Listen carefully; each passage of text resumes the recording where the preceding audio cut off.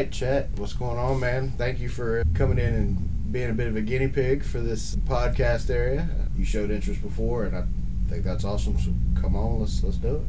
Addison, thanks for having me, man. Yeah, it's about a 60-degree rainy day here in Anger, and I don't have a whole lot shaking today, but I figured, hey, let's come down and see what Mr. Allgood's got shaking, and it looks like this studio here is looking pretty sweet, man. What made you want to do this, man? Where'd you come up with this? So it was actually the guy I was working for last year, but his main point was, I mean, he saw the club and everything in here, the nutrition club, the shakes, the teas, blah blah, but he also saw the other 1,800 square feet that we weren't using, and he was like, well, have you ever heard of a WeWork, and you ever heard of this? And that's when I started doing my research, and one of the things he had got on there was a podcasting studio, and I was like, well, Andrew definitely ain't got that yet, so might as well stay ahead with all the houses that are coming this way. I guess my ultimate goal for this is, I did run for town a couple years ago, and one of my stances was bringing more than houses to Andrew, bringing businesses to Andrew. So if this, when this takes off, I'd love to turn downtown Andrew into a small business center of Harnett County, man, the co-working space. And if I could lay hands on that building next door, I could put a door in the wall, expand the space. Yeah, that's just where I'm going. I hope it flies. Well, hey, you gotta, put your best foot forward. But sitting across from me now, a couple of things I want to talk about. First thing I want to talk about is this man has a true entrepreneurial spirit. Looking to expand and do right by the town and grow the downtown is great. Secondly, I was gonna bring the vinyl down, but this man looks a lot like Chris Stapleton. So I don't know if anybody's ever told him that. If you see this and you like him, probably bring him some of that Tennessee whiskey. He'd probably love that. I'm not sure if you are a whiskey guy, but I think next time I see Addison, I'm going to bring a hat. Okay, because I think we can play off of the Stapleton thing. It's really, really cool. And your sound, your draw is very similar. Okay. So, funny story. My wife and I had tickets to go see Stapleton front row, and it was at Greensboro Coliseum. We were all pumped up. Nice. And unfortunately, her father got sick, so I couldn't make the concert. Now, I'm not going to be mean because my wife might hear this, but I almost snuck out and went to the concert, but I valued my life a little bit too much and put family first, as everybody says. Always put family first, everyone. Yeah, that's what you got to do. That's what you got to do. So you ain't from around here, are you? No. No, I am a transplant. I am originally from New York. I was born in one of the boroughs, Queens to be exact, at approximately 5 or 6 months old. True story. My father is a retired squad detective. And when I was less than a year, about 4 or 5 months, somebody on one of his cases followed my mom home. Long story short, guy broke in, tried to take us out. Dang. Dad came up the block with his partner just by chance, and that gentleman has never been seen again. So, after that, my mother's parents, my grandparents decided to move up to Orange County, New York. Okay. And I moved into a small town called Washingtonville, which, shout out to Washingtonville. Brotherhood Winery is the oldest winery in America. Nice. So I pretty much grew up in a tourist town. It was cool. You meet different people from different backgrounds, parts of the world, parts of the states, United States. God bless America. It's been good. New York. So is it as rednecky upstate there as it is out here? It's a different type of rednecky. Okay. New York is. Let me start with this, right? Nobody ever retires and moves north. If you do, I'm sorry. You did the wrong thing. But the pace of New York is just so fast that you just don't live as long as you could. I mean, everything is 2 steps ahead. You have to keep moving, keep doing this, keep doing that. It's a lot of stress on the body and the mind. It's very stressful. I bet. So when I moved down here from New York, I instantly had a relief of stress. I was 31 when we moved down here. My wife, my children, we moved down here, and it was just so much better. And even though I grew up in Orange County, which was a country town, you still had that New York mentality. And most of the people who worked in Manhattan lived in Orange County because it was a little bit cheaper than living in the city. Oh, yeah. So I grew up around a lot of police officers, firemen, sanitation, construction. any kind of job at that point that had a pension, which I think they're doing away now. It's just 401ks. Oh, that's awesome. Some people are grandfathered in, but the new guys, sorry, new guys, they're not getting that pension. And that was the big draw in New York in the 60s, 70s, and 80s, and to the mid-90s was you went in there, you did your 20, 25 years, got your Social Security, got your pension, and you're off to the races. Enjoy the rest of your life. So that's been pulled as of recently, is what I've heard. That's a shame. Way a lot of things that are going right now is a shame. We're not going to get political or get, but it's just, shoot, 38 this year. I'm going to be 38 this year, and I'm already feeling like an old man. I was 38 once. Once. Back yonder several years ago. Yeah. Back in my day, I was a contender. I was a real guy. No, that sounds like my grandfather, which is funny. It's Shed's grandfather here. It's been a horrible life. Have a good one. Okay. No, he was funny. Quick story. This is cool, talking with Jadison, but my grandfather was actually the general foreman at the World Trade Center. So okay. He was a gentleman named John Tishman. Shout out to Tishman Construction, still around. Him and John built half of Manhattan. So Madison Square Garden, 60 Wall Street, World Trade Center, old sports bar called the All-Star Cafe, if anybody remembers that. I don't. I was there. It was around for about 2 years. Wayne Gretzky, Ken Griffey Jr., and others I can't remember, and neither can anybody else listening to this probably remember because I'm a little bit older. Like I said, above 38, less than 44. So I'll just give you that little range. Somewhere in there. Somewhere in there. But yeah, it was just really interesting growing up around construction. Everybody in my family and friends thought I would be, the next construction guy, but nah. Big shoes to fill. My grandfather, Bill White. Shout out to Bill White, wherever he is in the upper thresholds of the heavens, looking down, still smacking me around and trying to give me lessons through whatever. He was a big lesson guy. He'd always help you, but you learned the lesson first before he helped you. That was just kind of his style, and I'm like that kind of with my kids a little bit too. And then you always do something, and then you hear him in the back of your head. Yeah, I mean, every time my children leave the lights on, I can hear him.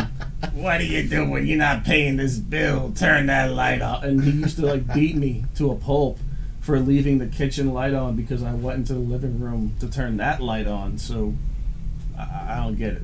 Yeah, can't beat the kids nowadays. No, I think it's really cool. Like all the interaction you did with some like the famous folks and big names up in New York. I was out in California for 10 years in the Central Valley, about 2.5 hours east of San Francisco Bay, and I met this guy. I can't remember where I met him.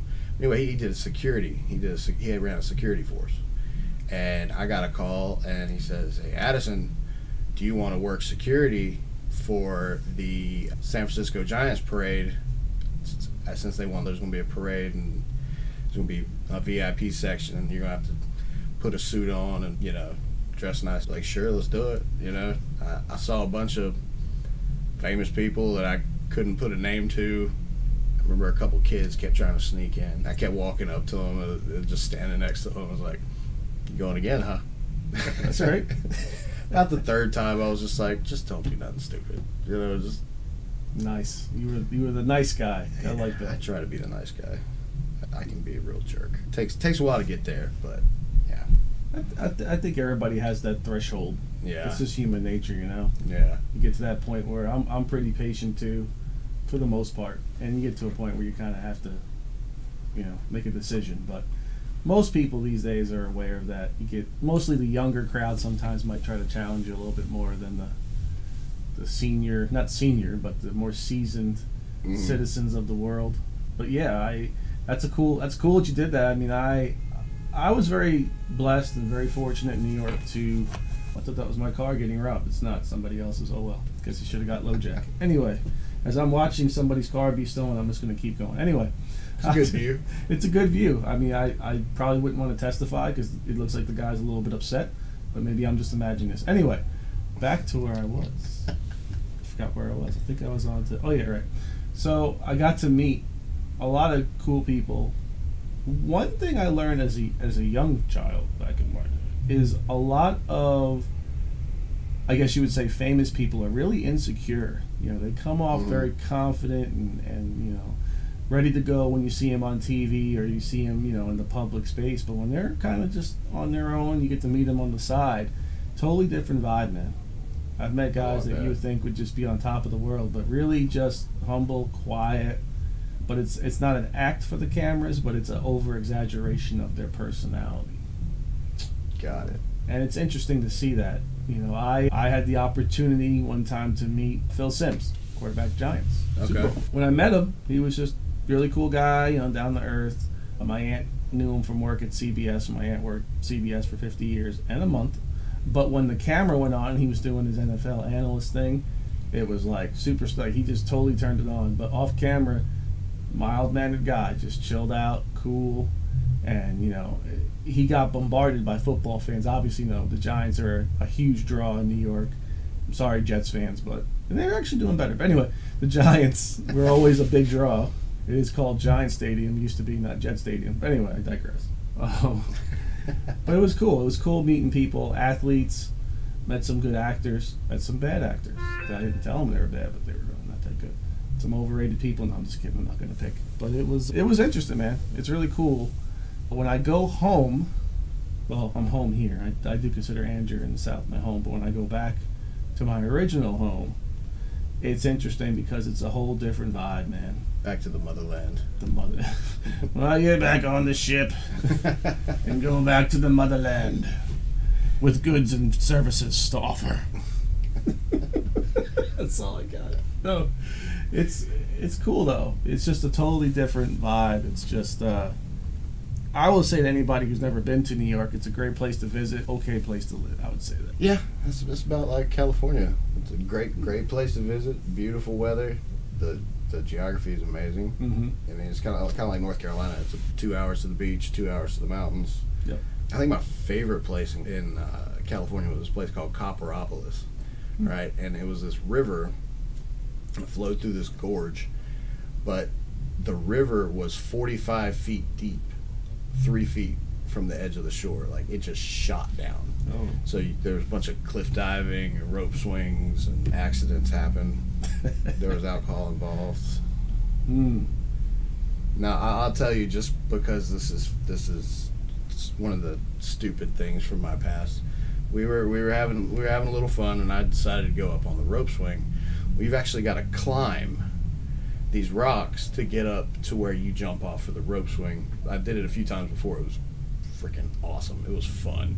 It was so great. You get so much air. And, well, I guess I had one too many and went up there and grabbed the rope, and I turned around, and I lost my balance. Oh. But I didn't let go of the rope. So I bounced my way down the hill and into the water, and I remember hitting the water, and it was just this, oh, it was so much pain. So, what happened next? Did somebody dive in and? No, they were laughing. Wow, that's a good friend, by the way. Good friends do that. You know, they help to just laugh. You good? That's Yeah. That's it. That's what they did. If I hadn't have got up through explicatives their way, then they would have checked on me. But you know. Yeah, and they just kind of see if there's going to be some movement within like 45 to 60 seconds, and then that's usually my threshold. Not to say I would do that, but you know, after a minute, there's no movement. You might want to see what's going on. So, any moments of outstanding, we'll just say, epiphanies or bright ideas from your past that ended up being funny 20 years later? Yes. Let me think. There's been a couple. I'll put it this way. I've had a couple of missed opportunities. This one wasn't quite 20 years ago. It was actually here in North Carolina. So I was appliance repairman, and I went to Raleigh. Okay. To a gentleman's, like a penthouse apartment. Big Samsung TV, like a 75-inch TV. It was like one of the first ones they had made that big. So wow.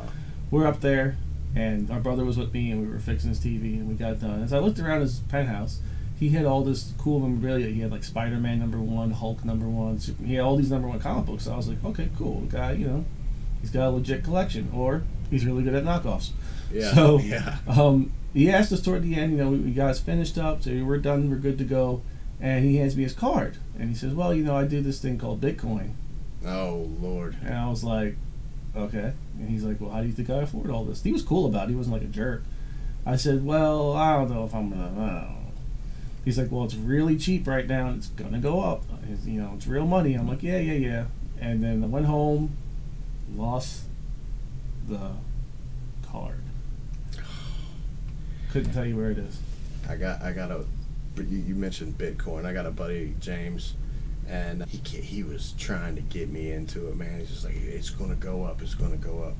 And this was after that first initial spike when it went up from 0.00005 cents to 10 grand. Well, this was this was 5-6 years ago. It was $3,600 maybe, $2,800. And I bought into it for a minute, and every time I tried to trade it, I'd lose it, and I was just like, you know what, I'm done. And then COVID happened, and what's it sitting at right now? Like 65, 70,000. Yeah, it's pushing a little bit hard there. Yeah. Oh, I know we gotta wrap it up. But one more quick. This isn't a blown opportunity. This is just a cool story. So my uncle, who passed away 3 years ago in July, great guy, really smart guy. It was middle of COVID, and my cousin and myself were on a Zoom call with him, and he says, real financial savvy guy. He says, how you guys doing? It's financially, you guys have work, and you're doing this and doing that. And we're like, oh yeah, we're good, we're doing well. Well, what about you? You're retired on a fixed income, yada yada yada. He also worked for CBS, by the way, so he was doing okay anyway. But we had to ask him, how you doing, how your stock's doing, things like that.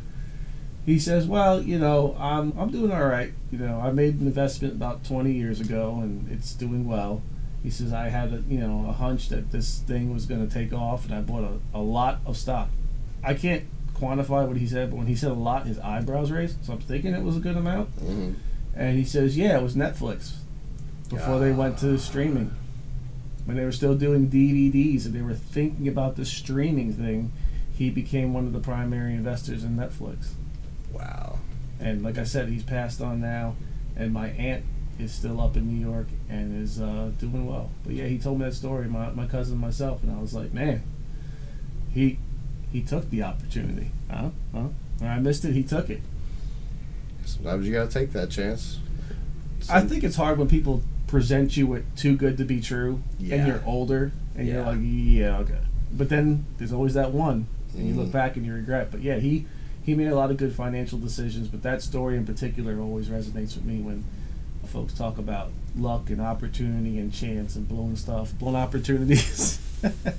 Yeah, shoot. Money is such it's its own enigma. Mm-hmm. I personally, a lot of the way money is made in this world today, I don't think is cool. I don't find that agreeable. But hey, you ain't got to make $1 million. Just gotta pay the mortgage bill, I guess. Yeah, I mean, an honest dollar is better than a sneaky dollar. Most people with sneaky dollars have a lot, but they're sneaky. So yeah, I mean, you're kind of giving away your soul somewhat, or a piece of yourself. So it's really a moral thing, It's do I want to be filthy rich and cutthroat and just do everything that's a business decision, or do I want to do my best to be a productive member of society? And if I make a good living, great. And I just make best with what I have and like to help others. That's just kind of the two, in my mind, that's the two mentalities you have now. But it's a lot of sneaky, sleuthy stuff out there that, just because you have a lot of money doesn't make you any better than anybody else. We're all human. We all bleed. And that's just the way it is. Actually, all the people that have had a lot of money that I have met, I really couldn't stand them to begin with. But yeah, it's because it's just kind of strange. My grandparents raised me, my mom and my dad. My dad was on the job, working a lot. My mom was as well. So my mom's parents raised me, and they were doing well off, but they never raised me to be like that. No matter what you have, be grateful, be thankful, but help others. Don't cut corners. Don't step on others to get higher up on the food chain. Just be a good person, and it will naturally happen. Some people try to force it, I think.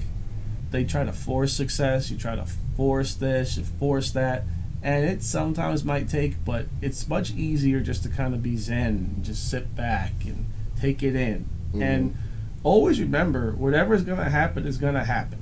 no matter what you say or do, it's gonna happen. Nobody can predict the future except for Nostradamus.